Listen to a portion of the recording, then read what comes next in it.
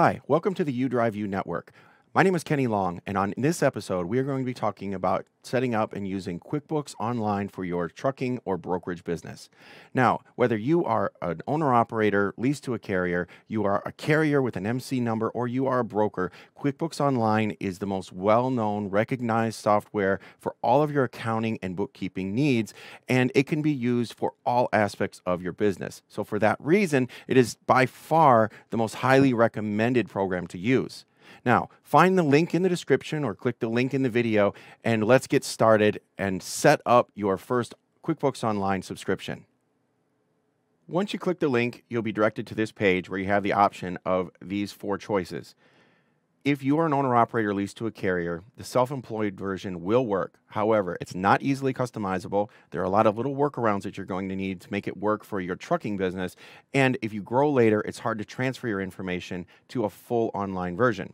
Therefore, I highly recommend that you start at Simple Start, which is a full-featured version of QuickBooks Online. If you're a carrier, you really have to start at this level. But if you're a broker, you need to start at the Essentials level because the feature to manage bills is important as you hire carriers and you have to manage those payables. So once you're ready to start, go ahead and click the Buy It Now button and you'll be directed to this page. Once you get to this page, it's pretty self-explanatory. Just enter your email address and phone number to create an Intuit account and click one more step and it will take you to the page to enter your credit card information. Once you create your account, it will bring you to this screen. Tell us about your business. Simple, follow the instructions, enter the name of your business, Sample Trucking Company, and what does your business do?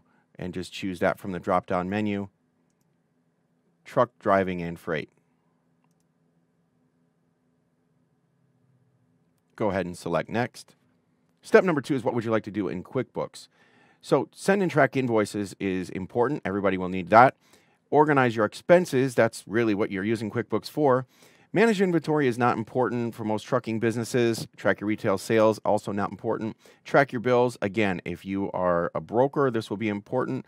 You won't have sales tax either. Pay your employees. If you have employees working for you, you will need to select that.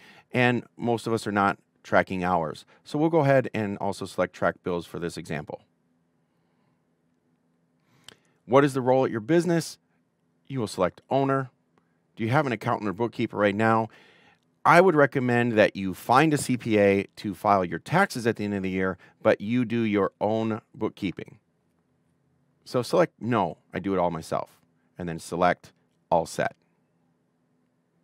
And that's it. You're now set up and it will bring you to this page. It may give you some help windows and you can follow through each of those. It'll show you how to use some of the basic features, but for the most part, you're ready to go.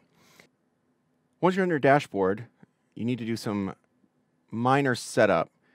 So go into the top right to the little gear icon, your company, account and settings. That will open this page. From here, you need to edit by clicking the little pencil icon. Company name shown on sales form and purchase orders. Enter your trucking company name or select same as company name. You're going to enter your employer identification number and save it. Next, you go to contact info, enter your company email address. Customer-facing email, select same as company email. That just means that it will show up on your invoices and any documents that you send to your customers, your company phone number, and if you have a website, again, save that.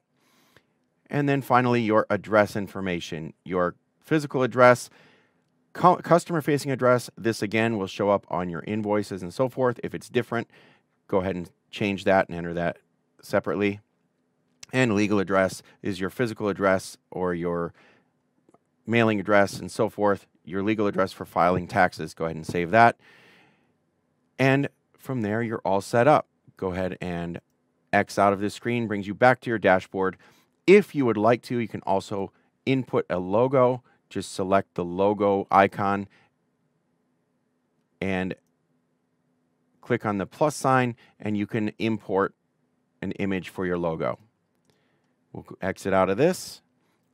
Back to the dashboard, and that's it. You're all set. From here, You can start entering your invoices and your expenses, and we'll talk about that on a future video. Now that you have your QuickBooks Online subscription set up and ready to go, you can start tracking your income, your expenses, and everything in between. It is going to make your life so much easier. Stay tuned for some upcoming videos where I will show you how to create invoices for a factoring company, how to receive money against your invoices, and how to reconcile your expenses. So until then, remember to dream big, aim high, strategize your plan, earn it, because you don't deserve anything until you earn it, because only you drive you. Stay tuned.